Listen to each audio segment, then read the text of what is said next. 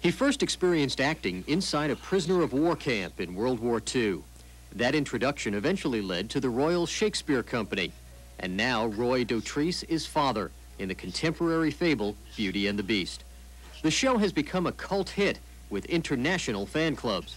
When we recently spoke, I asked him what were his expectations before the show aired. The same as the critics.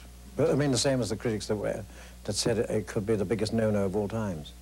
Because the pilot itself seemed to be so complete. It was like, you know, almost like a film. I mean, one saw where this beast man came from.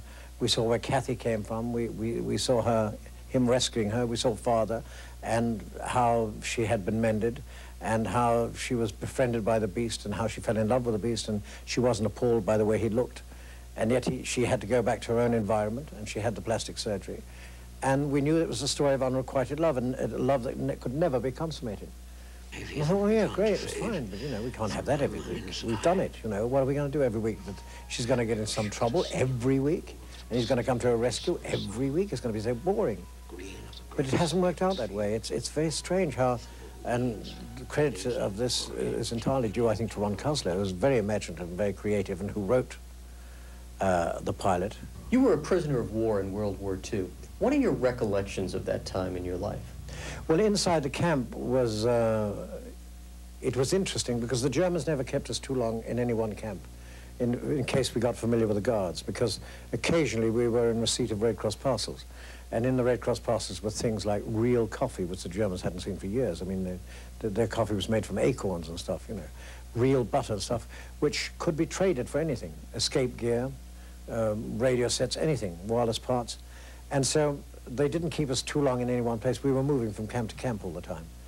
To me, the interesting thing was that even in a move, and you arrived in a place which was just a massive barbed wire and a sandy soil and a couple of huts, within a very short space of time, and this is what I want to see developed in the television series, we got organized. You know, we found someone who could cut hair, and we'd have a barber shop. We would find someone who could make shoes, and we'd have a cobbler's, or people that could make clothes.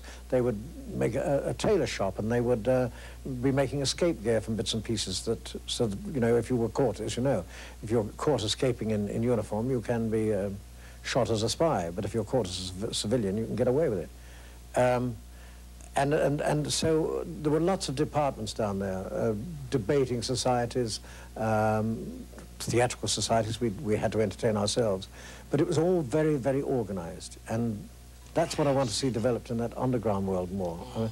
I'm sure the audience are interested in finding out how the people live down there. There must be a sick bay somewhere. There must be a place where they bake bread. There must be a library. There's all kind. I want to see the activity. How do the children enjoy themselves? They're not going to sit in the dark tunnel forever doing nothing.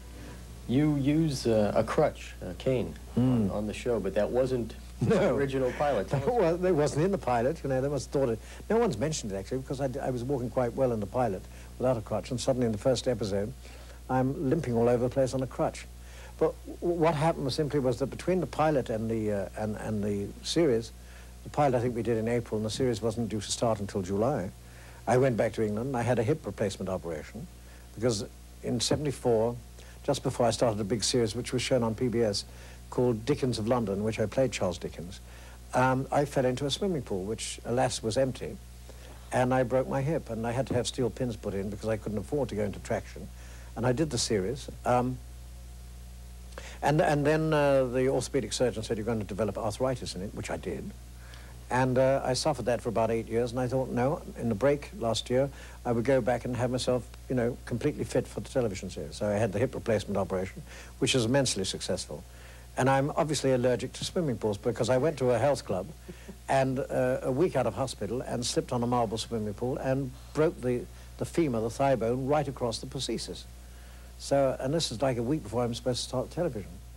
And I thought, it's impossible, I can't do it. But they wanted me to do it, and they said, no, we'll accommodate you. The first few episodes will be very easy for you. You'll have very little to do, and you can just sit down or stand up and lean and do it, which I did. But as the legs got better, the parts got better.